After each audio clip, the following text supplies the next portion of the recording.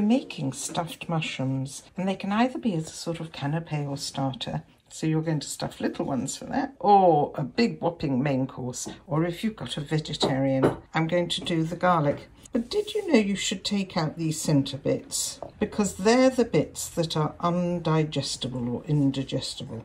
So I'm going to cut that open and pull that sort of bit there. Parsley and the middles of all of these, they get lost into the mixture because you're going to be stuffing inside the mushroom. So I'm going to de-stalk everything, and that goes in as well. Ready to be whizzed up. And this is going to go into some butter in a frying pan. And after a short while, I'll add parmesan and breadcrumbs, could be fresh or dried.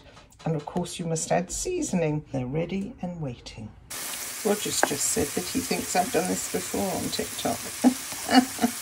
We've done so many, I've forgotten what we have done.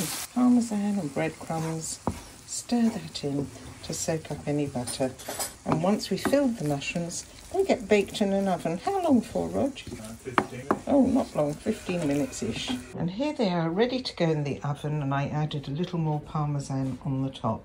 And you can do it in advance and just reheat them when you need to. They are yummy.